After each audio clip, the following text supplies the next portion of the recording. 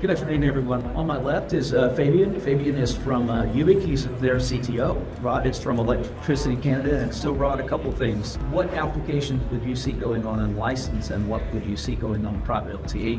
One of the challenges with this, when you talk about, which frequency you're going to use, I don't think there is a perfect frequency. If utilities don't have the volume, who else will Industry Canada allow to use 1.8? So we can build the customer base that incentivizes the manufacturers to come in and make this equipment. Many utilities in Canada are government-owned. Affordability, electrification, all those things require connectivity. That puts a very direct mandate for us. And then on the communication side, all of the optimization, automation, optimization, robust, reliable connectivity is what enables many, almost all of those applications. Not only are we trying to find a manufacturer that is flexible to work with us, so we're trying to build the ecosystem to sell to a manufacturer.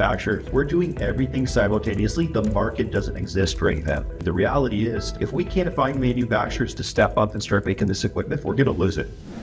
So Ubiik, starting as an AMI vendor, we deployed AMI solutions. We actually used different communication technologies for that. When you use technologies like LTM or pLTE to connect those sensors, it doesn't necessarily require even hardware change to existing products to support that band. So it's actually not huge investments to make products supporting that band. So there is a common sense that when you go unlicensed, then you use some mesh proprietary technologies, and when you go for private LTE, you have to have licensed band. We want to say actually those are separate questions, whether you want to use LTE or some proprietary technologies, and whether you want to operate in unlicensed band or licensed band should actually be separate questions based on the criticality of the use case and the affordability. What we brought to the market, what we call free one, which is a LTE base station, operating in the unlicensed band. So you can run private LTE networks in that unlicensed band. Obviously, unlicensed band could be suffering from interference or noise for other users, but it is actually a lot more affordable, and you have 26 megahertz of it available. We want to provide solutions that can allow utilities to build the best network in the most effective way.